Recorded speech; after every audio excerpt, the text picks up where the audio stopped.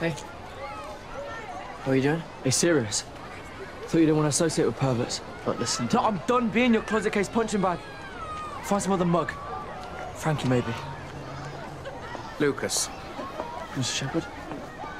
It's a good job I did confiscate your phone after that man-meat debacle the other week. Frankie Osborne has been texting you, apologizing and thanking you for lying about you two having sexual relations. Why would you lie about such things?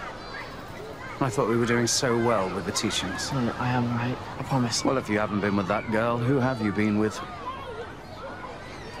Perhaps it's time we scheduled another session with Declan.